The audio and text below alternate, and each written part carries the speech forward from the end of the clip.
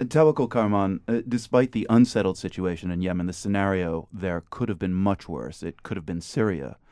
What are your thoughts right now with this truly horrific example of the Arab Spring being, really the complete opposite of what protesters wanted? Syria suffering a lot now. The people in Syria, they are carrying the same values that all Arab Spring countries and youth carry, which is dignity, equality, freedom, democracy. And until now, the international society, the international community didn't do their responsibility with them.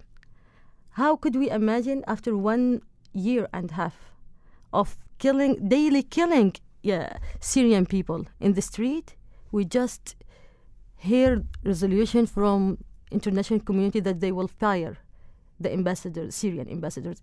It's now, they make it now. So they didn't do their effort enough.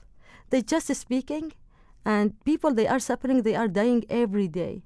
But will the peaceful revolution in Syria will fail? No, they will succeed. I told all the international community, if you are serious on supporting Syrian people, you have to create buffer zone now. Buffer zone is very important for Syrian people, for women, for children, for giving them aid. It's very important to make the safe routes to give them the aids and to take the murders and the injured people from inside. Until now, they didn't do that. We told them that they have to make a good and a serious sanctions against Bashar al-Assad, and they didn't do that.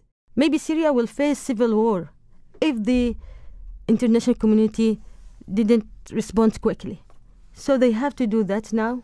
They have to listen to the voices of women and children in Syria. They have to take their responsibility. We don't tell them to make it violence. We don't tell them to interfere and to make it drones or something like that. We tell them just create a buffer zone for protecting Syrian people.